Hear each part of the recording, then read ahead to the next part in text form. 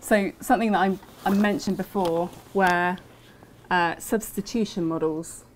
And so I was talking about these variants at a particular location. So you can see here that this has a different base to all of these, which is fine. And that's the principle for looking at differences in order to make a tree. But actually, phylogeneticists want to make it a little bit more complicated than that, because it's not as simple as saying, well, that's substituted to that. So that base, that nucleotide, has changed to that nucleotide. Because actually, in the course of evolution, some nucleotides are more likely to change into other nucleotides than others. Does that make sense? So, you know, in DNA, you have your A's and your T's together, and you have your C's and your G's. So they're less likely, that's a transversion, they're less likely to change into each other. You're less likely to get a C changing into a G or an A changing into a T, and vice versa. You're more likely to get an A changing into a C or a T changing into a G, because they're the same type of nucleotide. They're purines and pyrimidines. So when you take that into account, there is a bias to do with mutation. So you don't just get random mutations.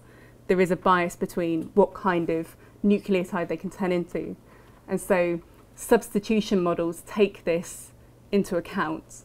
But yeah, so basically substitution models take that into account, and they also take into account that you could have a mutation where you change an A into a G, but because we're talking about maybe hundreds or thousands of years, a G could go back into an A as well, and that might be more likely.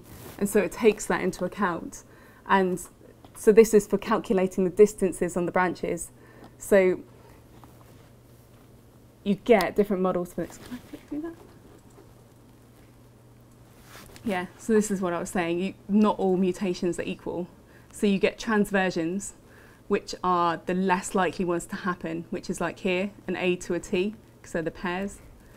And you get, that should say transitions, which would be an A to a G or a T to a C. And so these are far more likely to happen than these ones. And when you take them into account, you get these different substitution models, and there are loads of different substitution models. And you have to basically, I think Sam will talk about this a bit more, but when you try and make a tree or something like that, you try different substitution models and you see which one explains your data best. Sam will explain this in more detail, but all you need to know is that mutations happen at different rates, and there's biases for certain mutations, and it depends on your data. It depends on the genomes that you're looking at. The biases change. And the other thing that you need to consider is bootstrapping for phylogenetic trees. So we're going to have a go at making a tree in a minute, but when you make a phylogenetic tree, you want to see how confident you are that you have a particular branch. So say you've got a tree here. How confident are you that this is the organization of a tree? Because you've made your multiple alignment, you've made it into a tree, you get this tree. How confident are you that this is the case? So what you do is you repeat the tree. So you keep making a version of the tree. But what you do is, if this is your original sequence, so you've got 20 bases here for this original sequence, because this is an example, and these are your different organisms that you're looking at, and this is the original tree that you made. You might find that maybe there's just only a couple of positions that dictate that this branch goes here rather than here. And so what you do is you say, okay, well, there's 20 bases, 20 positions, but I'm going to randomly select columns. So you randomly select from here, you make sure that there's 20, but in theory you could have all of them as column 1, although that's unlikely because it's randomly selected. And then you make trees based on that.